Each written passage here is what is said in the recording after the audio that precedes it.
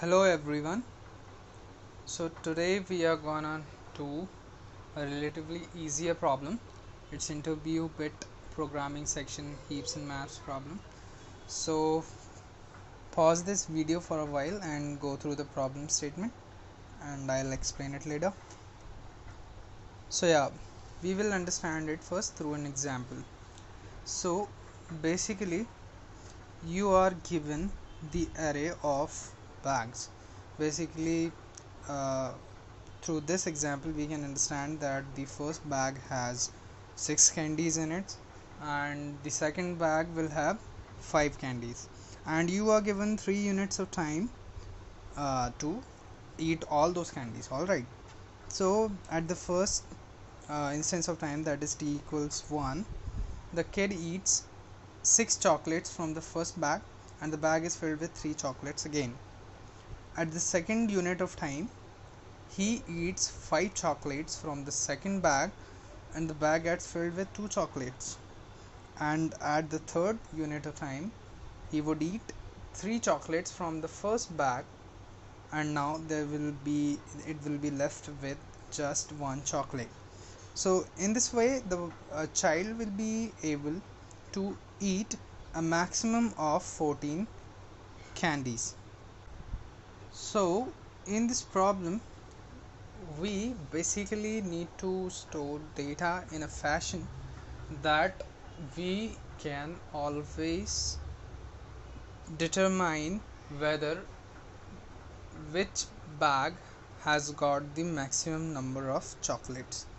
If we can find that bag that contains the maximum number of chocolates at a given interval of time, we can easily maximize the number of chocolates the kid is going to eat. Alright, so it's simple. We are gonna use PriorityQueue for this, and we will be storing in the collections.reverse order. Basically we are going to build your Max-Heap. So let us just make a queue of long type. Let me name it queue and priority queue, since it's a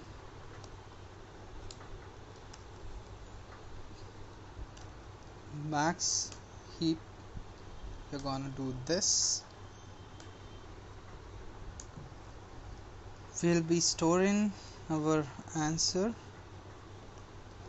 in a long variable, initialize it to 0 first.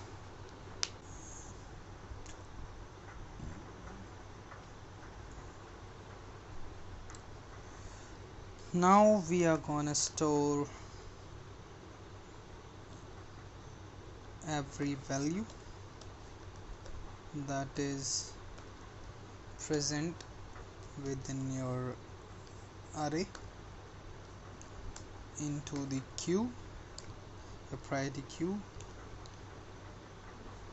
And yeah, we need to typecast it since it's an integer.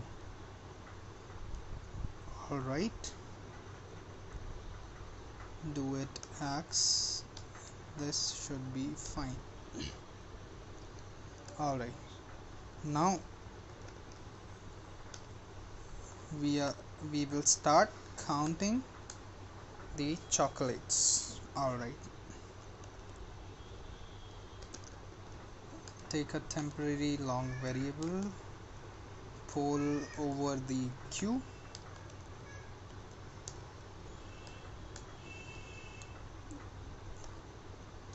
increase your answer with this temp variable, and we'll be finally adding temp by 2 into the queue.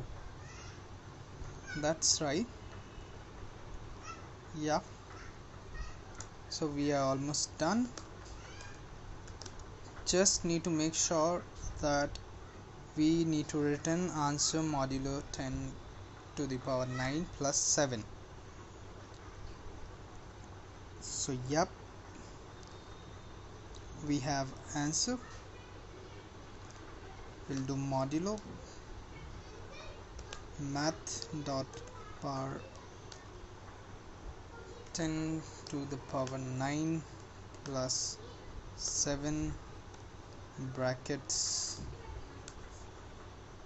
This is done, and we need to typecast it to integer before we return it.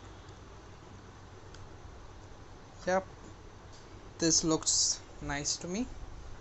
Let's just test it.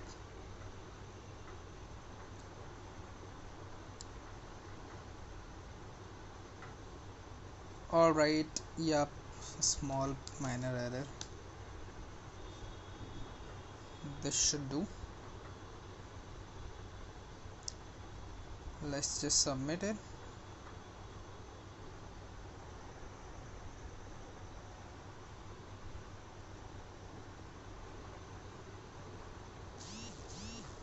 And it's done. Thank you for watching the video. Please like and share. Thank you.